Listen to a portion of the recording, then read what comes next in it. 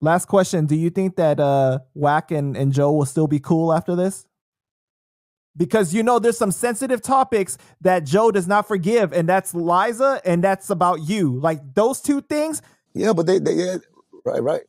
I mean, that's what he chose to do so he could keep money. You gotta understand that. It was incentive behind it. It's to keep money, keep us down with the bad character, assassinate our character, use a story that he makes up, with me anyway. He makes up, and then, you know what I'm saying? So he could now take. You know what I'm saying? I never went to sue this nigga. I know I got money out there. I know there's money. I know it's money because even in his album, I wrote something. So, you know what I'm saying? I never even did that.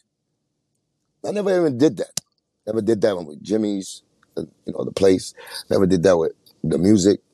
And I'm probably stupid for not doing that because at the end of the day, it's business and it's business. But, you know, the other side took more of my energy, you know. So do you think that Wack and Joe will be cool after this, though? No, hell no. I mean, if they're good, they're good. I don't give a f. Wack is just doing the right thing. You know what I'm saying? I don't think Joe is going to be happy about that doing his. Listen, Wack's right thing is the wrong thing for Joe. You understand? Just like my thing. Like if I'm trying to help out like Liza and the kids or myself to come out, it's the wrong thing for Joe. So he's going to view it like that.